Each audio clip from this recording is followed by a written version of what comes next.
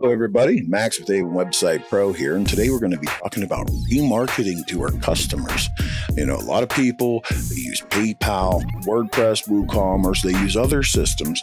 Well, the important thing is whenever a customer's checking out is that you get their email and so you're able to remarket to them whenever you have sales and stuff. So we're going to talk about that in this video. Hey guys, I just want to let you know how to subscribe to my channel real quick. If you click on the little logo, you'll see the subscribe button. If you scroll down here, you'll see the subscribe button. All you do is have to click that subscribe button, and then don't forget, you need to click on this little bell to get notified whenever I upload new videos.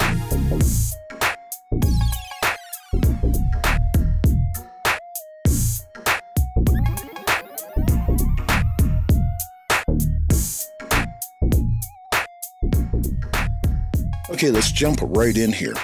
I'm logged into my PayPal account. Now, what we'll do is we'll go over here to where it says More under a Summary. So whenever you log into PayPal, you want to click on Summary.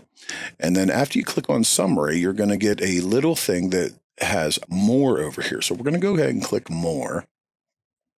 The next thing that we're going to do is we're going to filter our results, so we could see what we need to do here.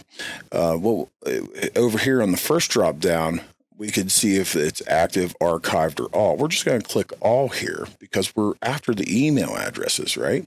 And then we could choose all transactions to include people we've purchased from as well, and all currencies. And here's the point. You want to use the past 30 days, past 90 days, or you can use a custom date from and to. Okay, so we're just going to use maybe the past 90 days for this demonstration.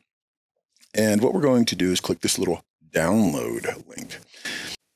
Now we could take this transaction type once again, and we want to say all transactions. We'll say for the past 6 months, and we want the format to be CSV, which stands for comma separated values. Okay, and then we're going to click Create Report. Once the report is created, you're going to see that it's in progress. Now, there's one that I created earlier, but you'll get the download link very shortly, and you'll also get it in your email as well. So let's just go ahead and click download from right here, and we'll say customers. And I'll just go ahead and put this on my desktop for this instructional video. And we can see that we have it downloaded. Now, you can open that in Excel. You can open that in pretty much any data spreadsheet. What I like to do is I like to use Google Drive. And we'll go ahead and go to Google Drive.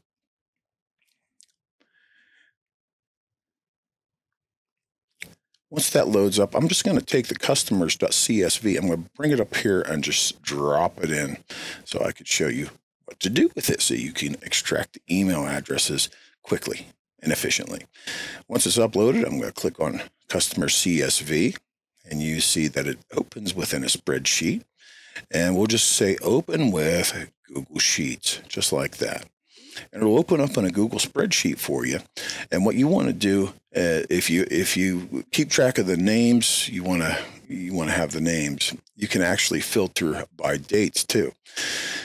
But let's go ahead and click this, hold the shift button, clear up to the time zone because we don't need that.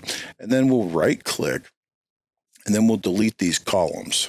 See where it says delete columns A through C, and then we're left with the name. The next thing that we'll do is we're going to go over here, select column B, clear to column G because we don't need any of this for remarketing. So we're going to delete those columns. And now we have the email addresses. I'm going to go over here to column D and then clear to the end, right click, delete columns D, and we'll delete these. We'll delete several columns here because we just don't need them for this particular process.